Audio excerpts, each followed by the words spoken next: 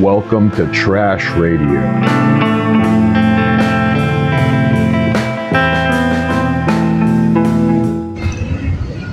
What is security culture? A guide to staying safe. This is a reprint of a guide called What is Security Culture, published by the CrimethInc Inc. Collective. As far as we know, it first appeared in their book Recipes for Disaster, an anarchist cookbook, and then appeared in a slightly updated form in 2009 on their website, crimethinkinc.com. We're reprinting this because the information contained within cannot be shared enough within our communities. Over the past several years, we've seen various instances of anarchists getting serious federal charges.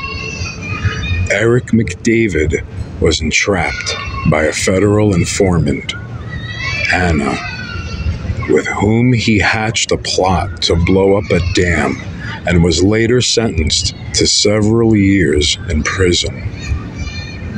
At the 2008 protests against the Republican National Convention, several folks were entrapped by federal informants. Bradley Crowder, David McKay, and Matthew DePalma. While one certainly can't say that more easily accessible information on security culture would have prevented these situations, it seems that the more widely available the information is, the safer we will all be. We choose to reprint this guide specifically because it focuses on general principles rather than specific tactics necessary to building secure communities of resistance. Please read this guide, share it, enact these principles in your life, and explain them to people who aren't familiar with them. Most importantly, please take security culture seriously. What is security culture?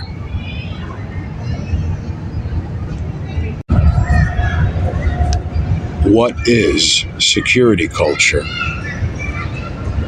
A security culture is a set of customs shared by a community whose members may be targeted by the government, designated to minimize risk. Having a security culture in place saves everyone the trouble of having to work out safety measures over and over from scratch, and can help offset paranoia and panic in stressful situations. Hell, it might even keep you out of prison too. The difference between protocol and culture is that culture becomes unconscious, instinctive, and thus effortless. Once the safest possible behavior has become habitual for everyone in the circles in which you travel, you can spend less time and energy emphasizing the need for it, or suffering the consequences of not having it, or worrying about how much danger you're in, as you'll know you're already doing everything you can to be careful.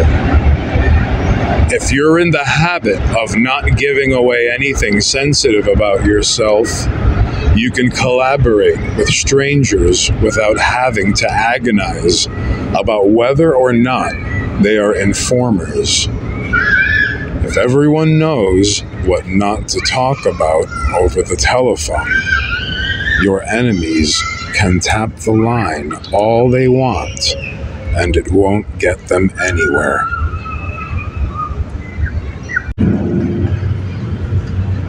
Don't ask. Don't tell.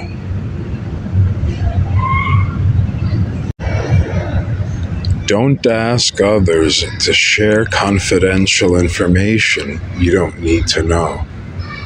Don't brag about illegal things you or others have done, or mention things that are going to happen or might happen, or even refer to another person's interest in being involved in such activities.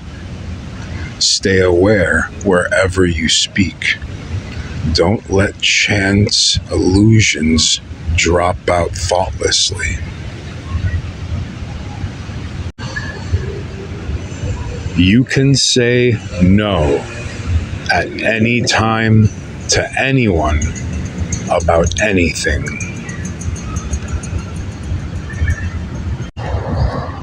If captured, never, ever give up any information that could endanger anyone else. Some recommend an explicit oath be sworn by all participants in a direct action group. That way, in a worst-case scenario, when pressure might make it hard to distinguish between giving up a few harmless details and totally selling out, everyone will know exactly what commitments they made to each other. Don't make it too easy for your enemies to figure out what you're up to.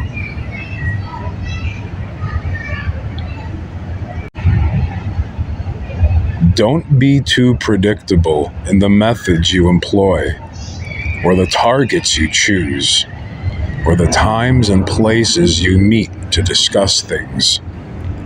Don't be too visible in the public aspects of the struggle in which you do your most serious direct action. Keep your name off mailing lists and out of the media. Perhaps avoid association with above-ground organizations and campaigns entirely. If you're involved with really serious clandestine activities with a few comrades, you may want to limit your interactions in public, if not avoid each other altogether. Federal agents can easily get access to the phone numbers dialed from your phone and will use such lists to establish connections between individuals. The same goes for your email and the books you check out from libraries, and especially social networking sites like Facebook.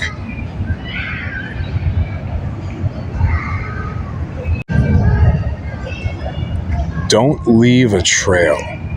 Credit card use, gas cards, cell phone cards all leave a record of your motions, purchases, and contacts.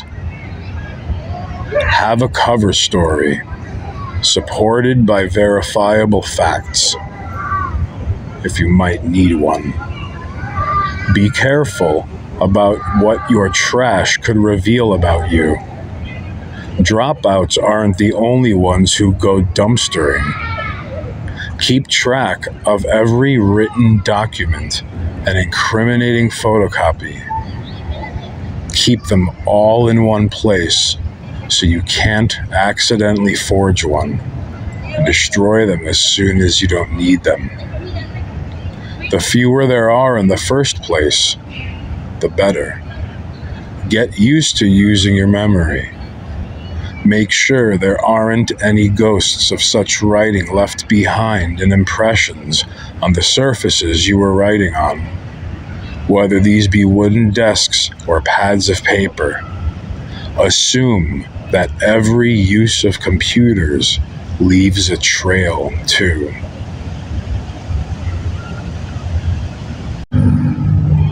Don't throw any direct action ideas around in public that you think might want to try at some point. Wait to propose an idea until you can gather a group of individuals that you expect will all be interested in trying it. The exception is the bosom companion with whom you brainstorm and hash out details in advance, safely outside your home and away from mixed company, of course. Don't propose your idea until you think the time is right for it to be tried. Invite only those you are pretty certain will want to join in. Everyone you invite who doesn't end up participating is a needless security risk, and this can be doubly problematic. If it turns out they feel your proposed activity is laughably dumb or morally wrong, only invite people who can keep secrets. This is critical whether or not they decide to participate.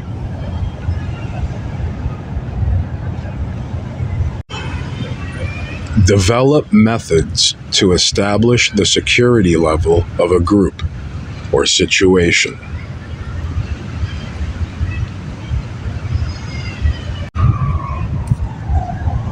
You don't want a place that can be monitored. No private residences. You don't want a place where you can be observed altogether. Not the park across from the site of the next day's actions. And you don't want a place where you can be seen entering and leaving, or that someone could enter unexpectedly. Post scouts. Lock the door once things get started. Watch for anything suspicious. Small groups can take walks and chat. Larger groups can meet in quiet outdoor settings, go hiking or camping if there's time, or in private rooms in public buildings, such as a library study room or empty classrooms. Best case scenario, though he has no idea you're involved in direct action, you're close with the old guy who runs the cafe across town, and he doesn't mind letting you have the back room one afternoon for a private party. No questions asked.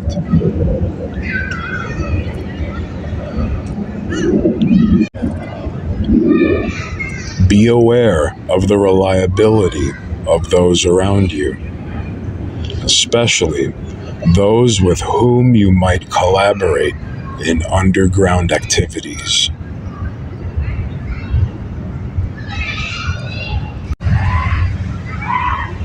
Be conscious of how long you've known people, how far back their involvement in your community and their lives outside of it can be traced, and what others' experiences with them have been.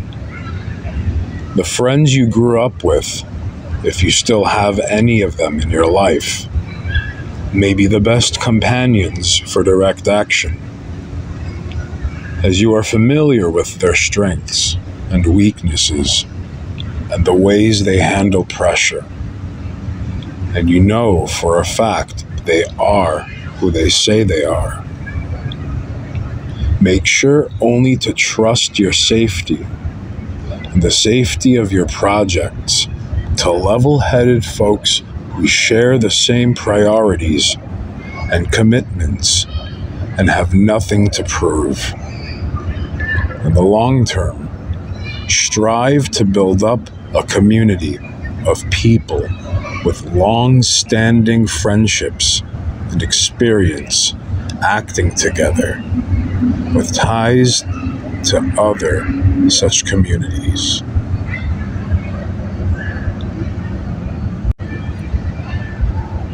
Don't get too distracted worrying about whether people are infiltrators or not.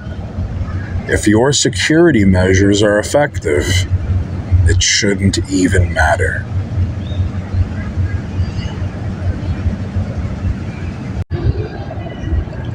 Learn and abide by the security expectations of each person you interact with, and respect differences in style.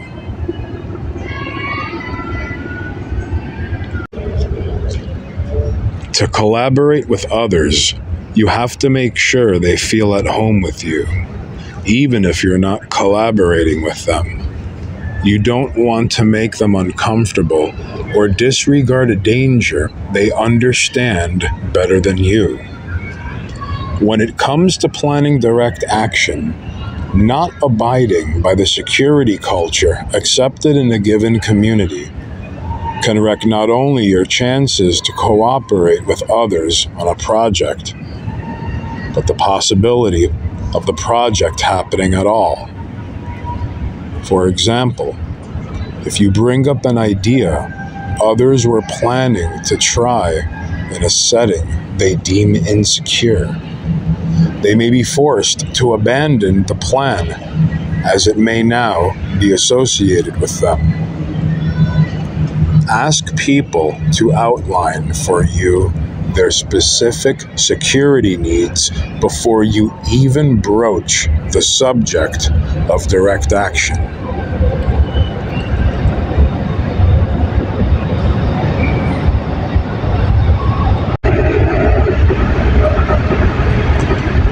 Let others know exactly what your needs are when it comes to security.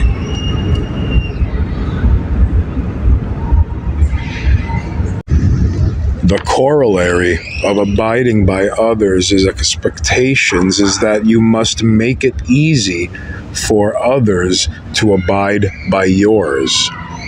At the beginning of any relationship in which your private political life may become an issue, emphasize that there are details of your activities that you need to keep to yourself. This can save you a lot of drama in situations that are already stressful enough. The last thing you need on returning from a secret mission gone wrong is to end up in a fight with your lover. Quote, "But if you trusted me, you would tell me about this. How do I know you're not out there sleeping with..." End quote. It's not a matter of trust. Sensitive information isn't a reward to be earned or deserved.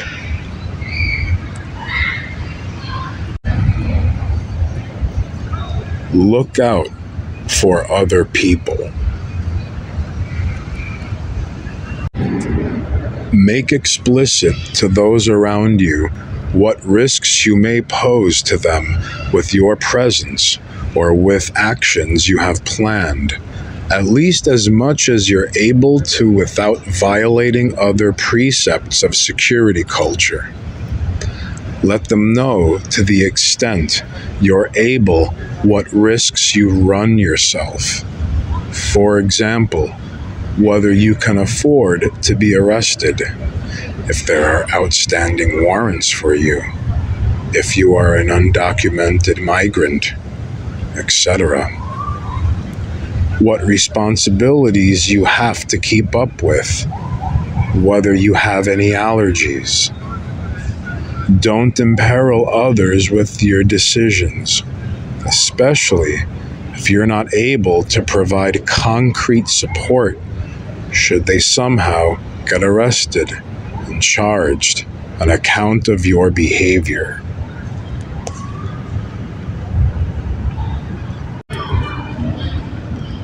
If someone else drops a banner in an area immediately adjacent to a fire you set, the police might charge them with arson, even if the charges can't stick. You don't want to risk their ill will or accidentally block their planned escape route. If you help initiate a breakaway march that leaves the permitted zone, try to make sure you keep your body between the police and others who have come along but don't necessarily understand the risks involved. If you escalate a spontaneous parade by engaging in property destruction, make sure others who were unprepared for this are not still standing around in confusion when the police show up. Whatever risky projects you undertake, make sure you're prepared to go about them intelligently, so no one else will have to run unexpected risks to help you out when you make mistakes. Security culture is a form of etiquette, a way to avoid needless misunderstandings and potentially disastrous conflicts. Security concerns should never be an excuse for making others feel left out or inferior, though it can take some finesse to avoid that. Just as no one should feel they have a right to be in on anything others prefer to keep to themselves, those who violate the security culture of their communities should not be rebuked too harshly the first time. This isn't a question of being hip enough to activist decorum to join the in-group, but of establishing group expectations and gently helping people understand their importance. Besides, people are least able to absorb constructive criticism when they're put on the defensive. Nevertheless, such people should always be told immediately how they're putting others at risk and what the consequences will be should they continue to. Those who can't grasp this must be tactfully, but effectively, shut out of all sensitive situations.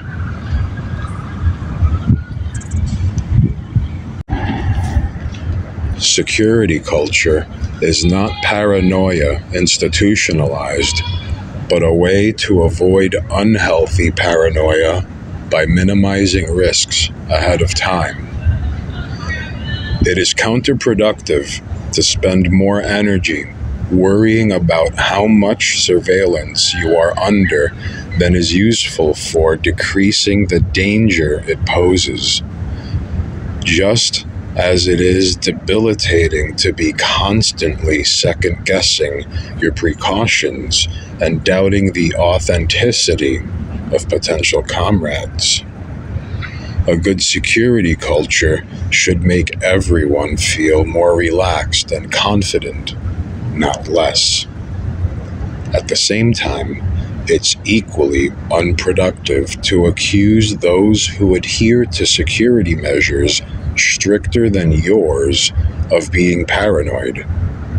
Remember, our enemies are out to get us. Don't let suspicion be used against you.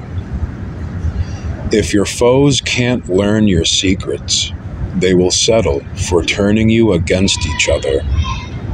Undercover agents can spread rumors or throw around accusations to create dissension, mistrust, and resentment inside of or between groups. They may falsify letters or take similar steps to frame activists. The mainstream media can participate in this by reporting that there is an informant in a group when there is not one, or misrepresenting the politics or history of an individual or group in order to alienate potential allies, or emphasizing over and over that there is a conflict between two branches of a movement until they really do mistrust one another. Again, a shrewd security culture that fosters an appropriately high level of trust and confidence should make such provocations nearly impossible on the personal level. When it comes to relations between proponents of different tactics and organizations of different stripes, remember the importance of solidarity and diversity of tactics, and to trust that others do too, even if media accounts suggest otherwise. Don't accept rumors or reports as fact. Andy, come up. I can't see what you're doing. Let's go. Go to the source for confirmation every time, and be diplomatic about it. Don't be intimidated by bluffing. Police attention and surveillance is not necessarily an indication that they know anything specific about your plans or activities. Often, it indicates they do not and are trying to frighten you out of continuing with them.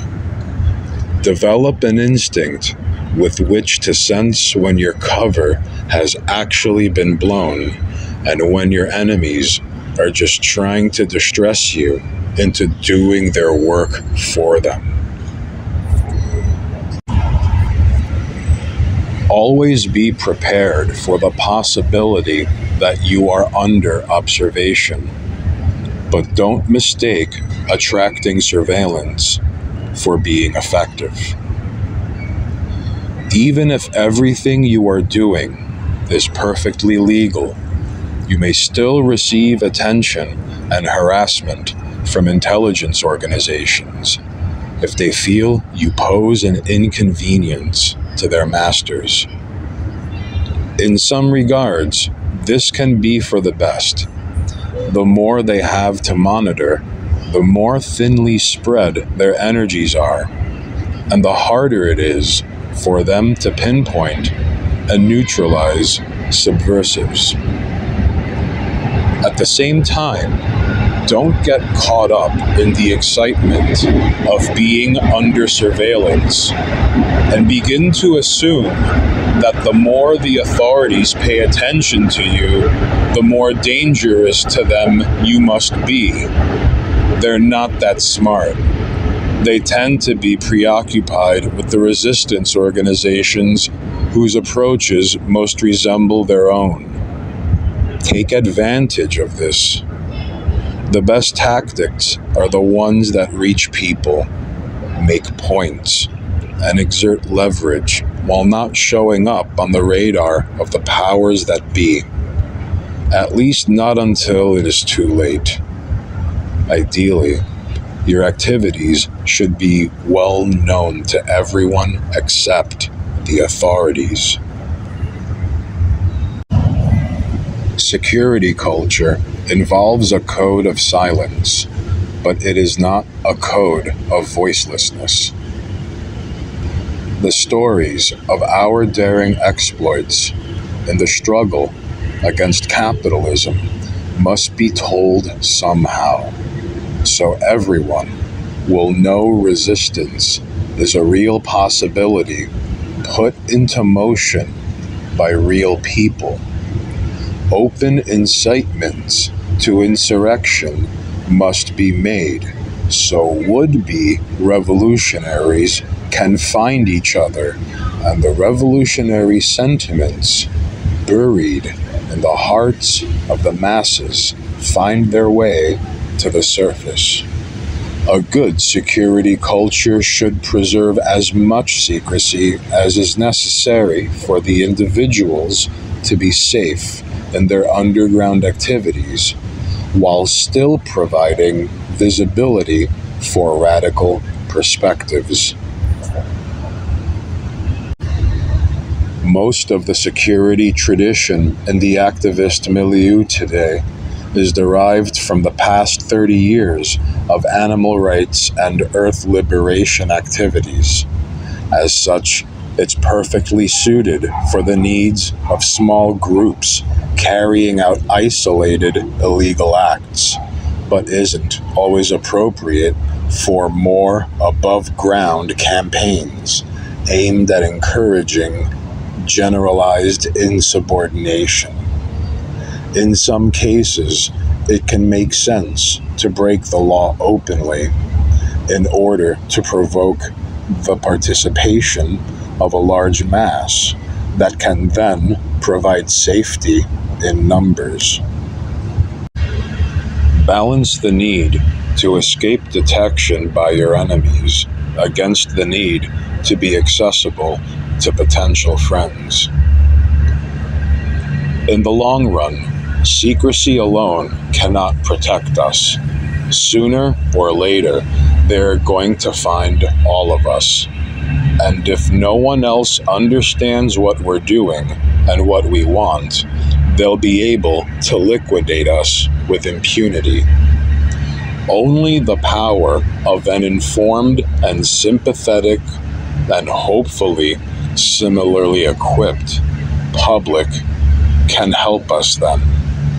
There should always be entryways into communities in which direct action is practiced, so more and more people can join in. Those doing really serious stuff should keep it to themselves, of course, but every community should also have a person or two who vocally advocates and educates about direct action, and who can discreetly help trustworthy novices link up with others to get started. When you're planning an action, begin by establishing the security level appropriate to it, and act accordingly from there on.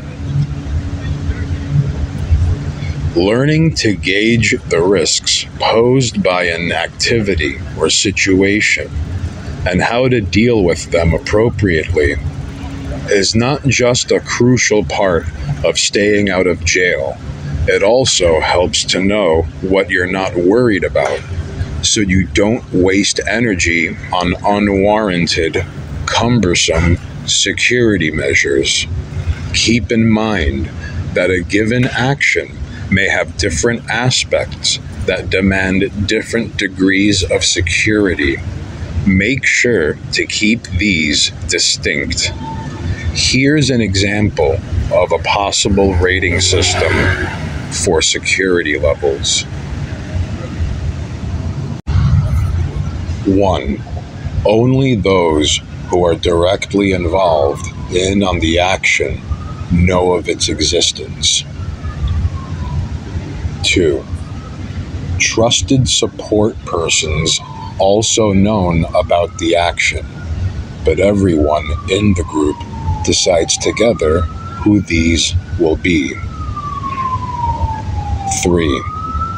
It is acceptable for the group to invite people to participate who might choose not to. That is, some outside the group may know about the action, but are still expected to keep it a secret. 4. The group does not set a strict list of who is invited. Participants are free to invite others and encourage them to do the same, while emphasizing that knowledge of the action is to be kept within the circles of those who can be trusted with secrets. 5.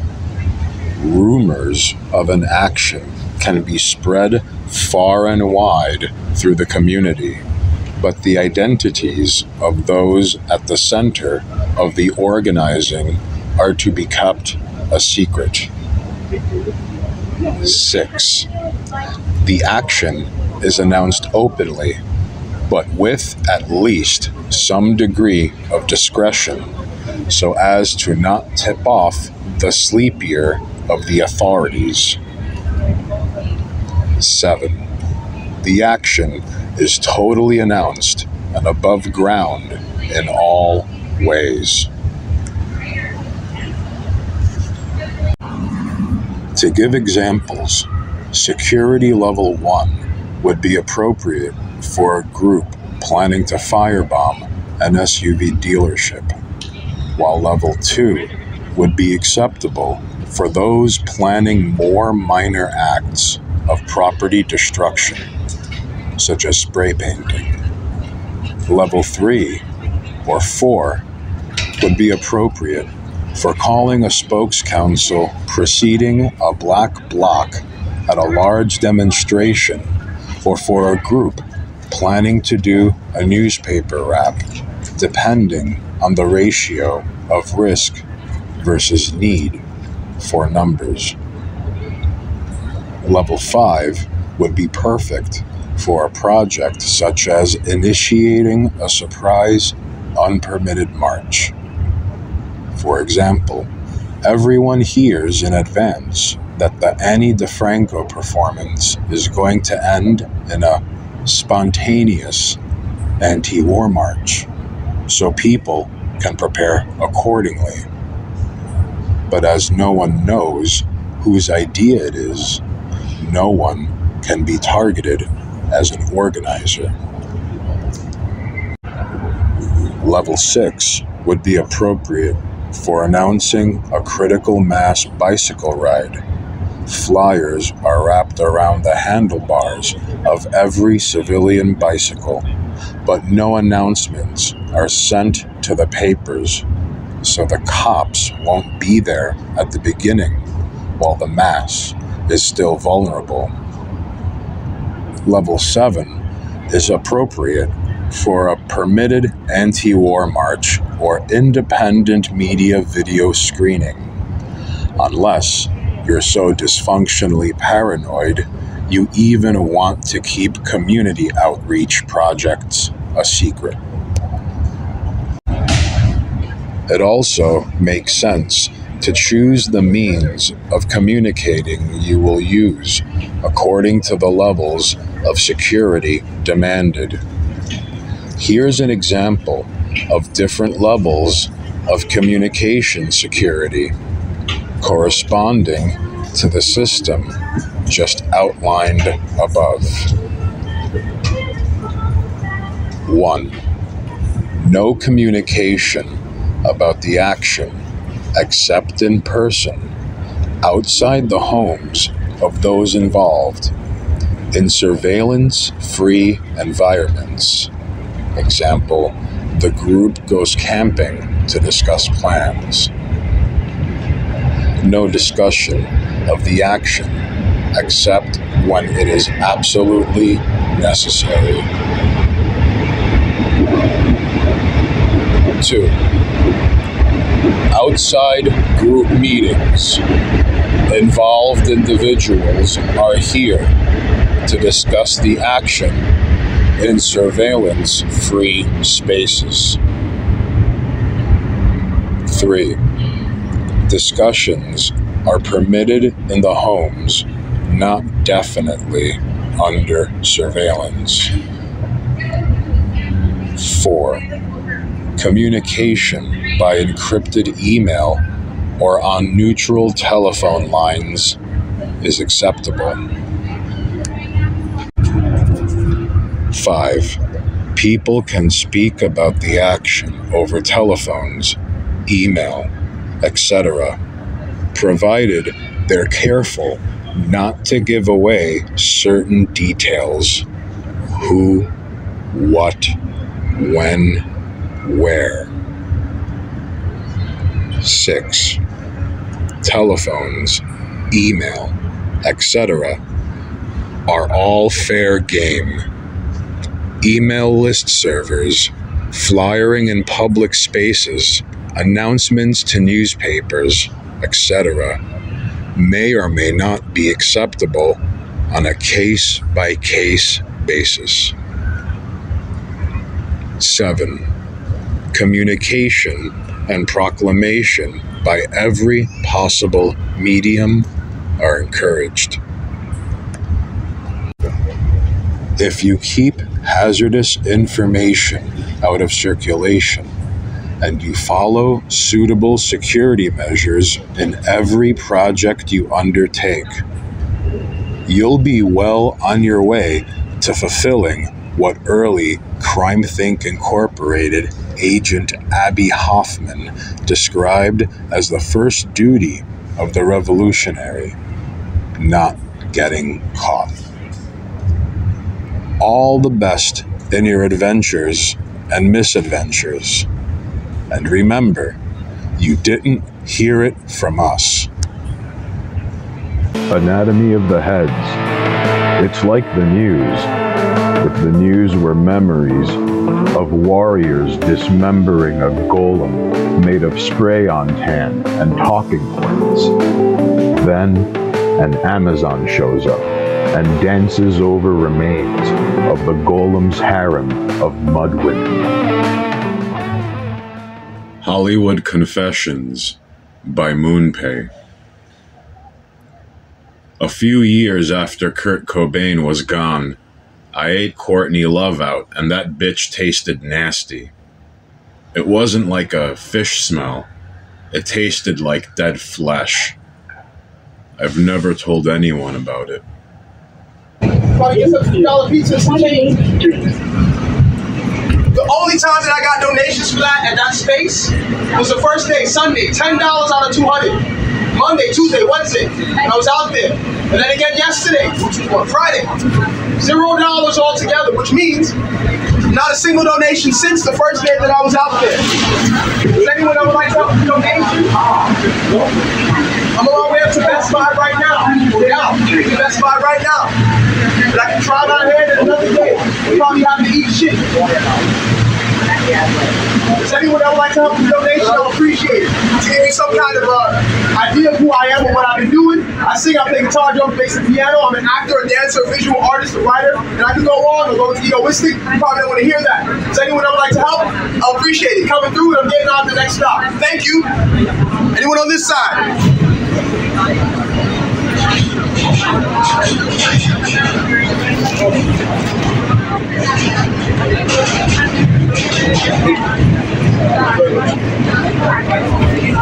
Anyone on this side? Excuse me? Excuse me? Excuse me? Excuse me? 23rd Fucking move! transfer to the M23 to Lancaster. They're doing their job. It's like that nigger who needs to stand in the doorway and act like he didn't see me coming. Our constitution is that if government and law enforcement send you, note this. Those events that happened in Tompkins Square Park, I still have proof. On my camera, my SD card. In broad daylight, the NYPD and Parks Department drove through the park not even 20 minutes before it happened. I went to the precinct, they encouraged me to leave without a report, even for assault or theft. You do the math. My constitution is that. Fuck out. Thank you to the one person that cared to help.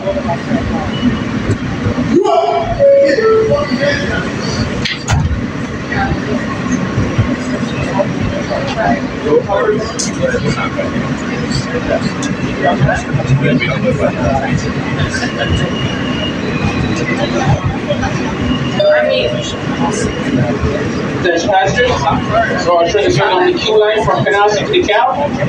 For service to J Street, transferred at the next stop 14th Street. For number 4 train to Borough Hall. For service to J Street. For service to Whitehall, Wrexham, Portland. Transfer out for the J train. The stops, making nearby stops. Once again, transfer at Canal Street to the J train. Service to Wrexham, Whitehall, Portland. Service to J Street, using the 4 train. To Borough Hall. Who's ready for some totally Why are you telling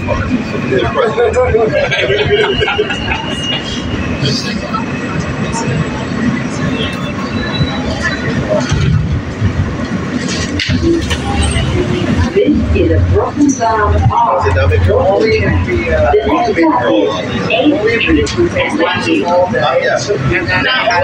Close the doors, please. More so lately. I heard calzones.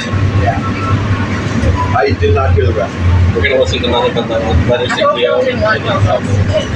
I will always. So we're not getting calzones for dinner at the reservation. It's not an Italian.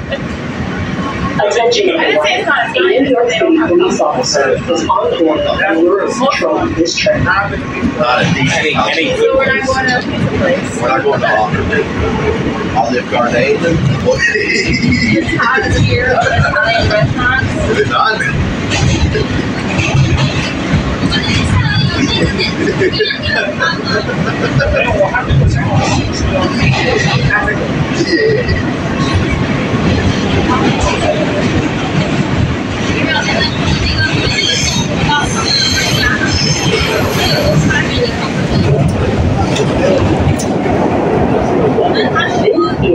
8th Street and NYU.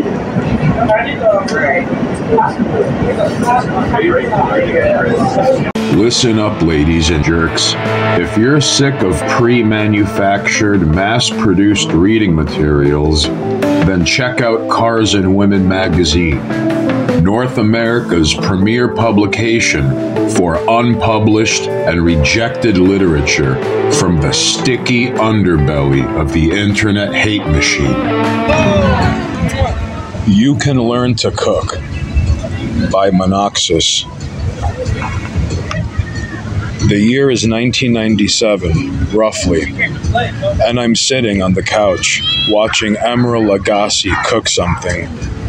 I'm a small child and I have no idea what is going on, but it is engaging. This show is on because my home life hasn't fallen apart yet, and my mother is trying to cook something new for Dad tonight. She succeeds, and Dad brings home McDonald's anyway. I'm a fat child. Dad enjoys his home-cooked meal, and I stuff my face with fries that still hold up today, and a Coke. Later this year, we will go to the movies and see Power Rangers Turbo, and I will overeat popcorn and nachos. Around this age, I try to cook, but it doesn't work. I succeeded in not burning toast at least. I was supervised. Jump forward to about 2003. My home life fell apart, and Mom no longer needs to cook for Dad. She is working anyway. I'll be eating a Pop-Tart or something like that for breakfast on the bus to school.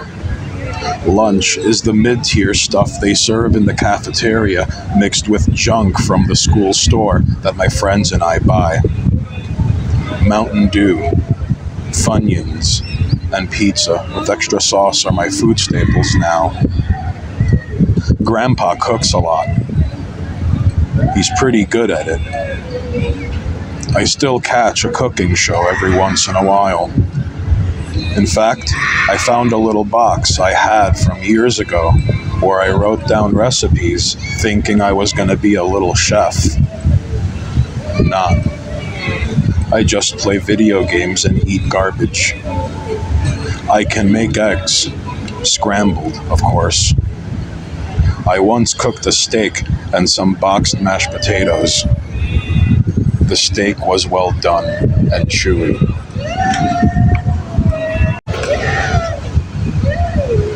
So my teenage years eventually catch up to me, 2005-ish, and I am overweight and no one cooks much anymore since we're all busy.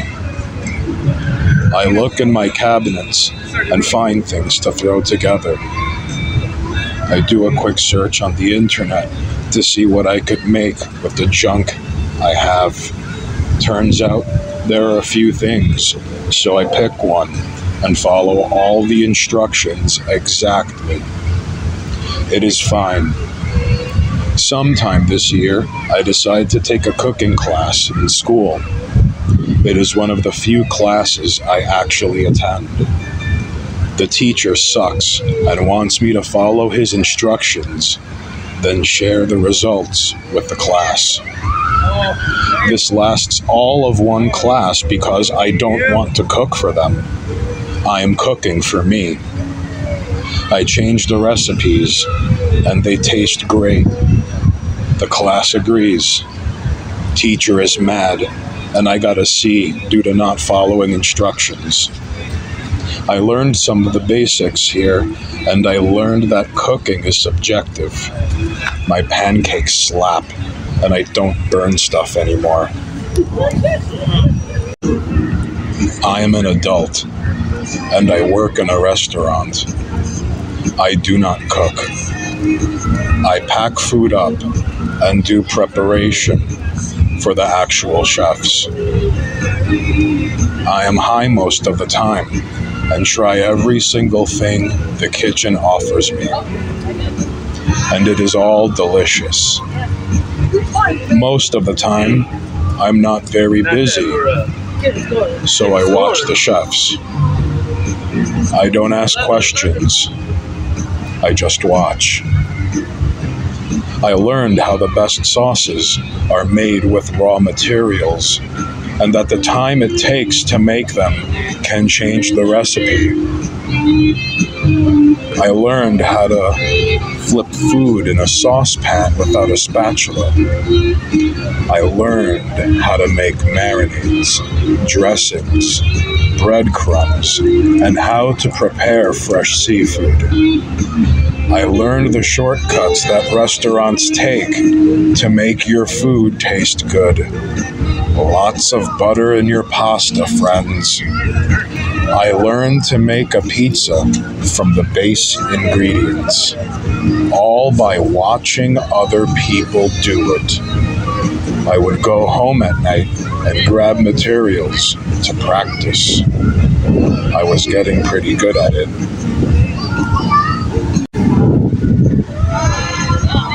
We are here. I have since left the food industry and am now working in the world of fitness. I am roughly 40 pounds overweight, but I am not fat. I prepare meals every single week. I can cook almost every dish that I once ordered for delivery. I learned how to make these things by using the techniques I acquired over the years. Look up the ingredients, prepare them, and combine. I don't follow recipes. I just know how these things are put together when I see them. I can watch a stupid little 30 seconds Instagram short that shows ingredients and a finished product and make the food. I have never had formal training for most of these skills. People I know praise my cooking and I don't understand it. Nothing I make is special. It is simply combining things in the right order.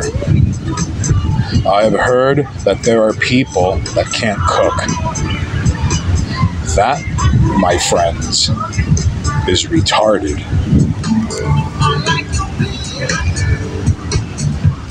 He came to my house eating soup, I cut that. Yeah, facts. I cut that nigga in his face. I told one of my homies, I said, yo, blood, pass me that scalpel, you heard? Pass me that scalpel, blood. Pass me that scalpel. And cut that nigga right in his face. What you talking about? And I got a new charge for that. I have to go to court, all that. I got a new charge for that. She notified. I got a new charge for that. But fuck it, it was worth it. It was worth it. Faggot ass nigga. That's why I said in his face, you a faggot, nigga. That's why, yeah, nigga. That's why he said, yeah, you gotta go. You a faggot. Fuck you. I got handcuffs on. He was trying to dig in my ass. Yeah, them niggas be faggots, nigga. Fuck you talking about, nigga? Fuck you trying to dig in my ass. What's wrong with you, nigga? They be trying to tell you strip search, I'm looking at your dick. Yeah, nigga, my dick bigger than yours, and I got a big dick. Feel me? And my dick way bigger than yours, nigga. So that's why they be trying to do that. And I don't be jacking that shit either. Nigga, I don't jack y'all searches like that. That's why you try to do that bullshit. What you talking about, nigga? Yeah. Fuck me, nigga. I slime that nigga out. Free my nigga Young Thug and free my white Gigi, nigga. I slime that nigga out, nigga. Stop playing with me, nigga. What I do for my people, I take care of my people. You know what I'm saying? I do all that, like. I love my people. I love people, like, that's why people love me. Because I love people, I take care of people. Oh yeah, we get over. Yo, bro, I'm getting off, you heard? Thank you. But stop right there, I'm about to go buy some Chinese food, I'm starving. Fuck this talking about. Like, niggas trying to come at the homie's head, like, like, bro, don't come at me, bro. Don't come at me, bro. Don't fucking come at me, my nigga. Don't come at me, yo. Real shit. You know what I mean? Even Mr. McCray was like, you always up there. She see me, what, nigga? She know. She see me, she said, Brown. This and that. She said, Brown, you okay? I said, yeah. I said, Mr. McCray, that nigga wild. She said, yeah, it's alright. You okay? Feel me? What you talking about? Nigga, Mr. McCray love me, nigga. The women CEOs love me in jail, nigga. You bugging out? I could have fucked one of them two. I could have. But, you know what I mean? But, you know, she in the sick building, she not in Perry, but one of them I could have fucked. Yeah, I get pussy in jail, nigga. I don't fuck with men. I fuck with straight women. The women CEO be on my dick. And that's a fact. So, your man locked up, he might be fucking the CEO woman, you heard? Cause we get down like that, you heard? Thank you, bro. Thank you.